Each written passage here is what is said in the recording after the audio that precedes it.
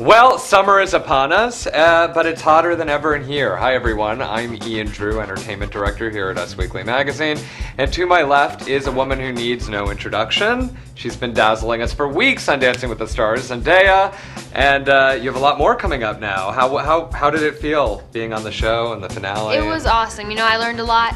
I get to say that I'm a dancer in a new respect now, and that's really exciting. And now moving on to music, and you know, my single comes out in July, and I have a book coming out in August, so things are just going really good. Do we have a name for the single? Yes, it's called Replay. Replay. Perfect name, because I think people are going to be replaying That's the idea. your Dancing with the Stars and things. And when's the album coming? The album comes out this fall. Oh, okay, good. So lots of stuff in the works. Oh, yeah. Okay.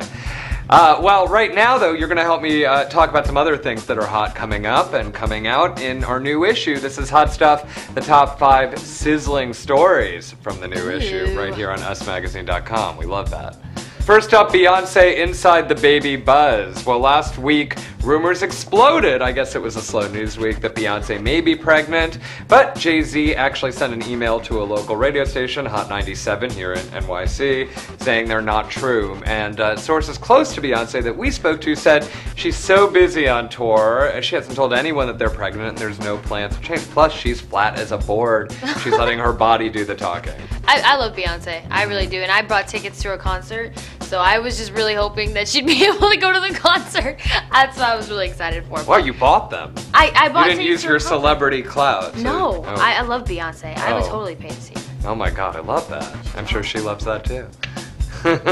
And next, Miley's back to kissing Liam. Well, you never know what's up between Miley Cyrus and Liam Hemsworth. She's another Disney star like yourself. The Disney house is represented, the Mouse House. Oh yeah. But anyway, at Miley's house, just a few last week, she was kissing Liam again, leaving everyone to wonder, because she's also wearing her ring, are they back on? And a source says, yes, they are still back on. They have not really broken up, but it'll be a long, slow They're really cute burnout if it together. burns I out. don't know. Yeah. They're really adorable. I think they're cute. But hey, you know, that's love is love. Let them do their thing. You know, just gonna stay out of that. Hey, Still 16. she can't be tamed, you know? She said it herself. And next, Duchess Kate cooking lessons. Well, Duchess Kate in England, you know, over there, that far-off land, is busy awaiting her baby to be born. And what's a pregnant woman to do? She's learning how to cook. Apparently, the Italian chef is teaching her how to cook Italian dishes. Well, that's Why not? fancy. At least she's not cooking. My mom didn't do that. Didn't? I know. She didn't take fancy cooking lessons when she was pregnant with me. What the heck? Really? Yeah. Can she cook? My mom can cook. She just hates cooking. Oh, okay. She just... I think a lot of us feel that way. Yeah.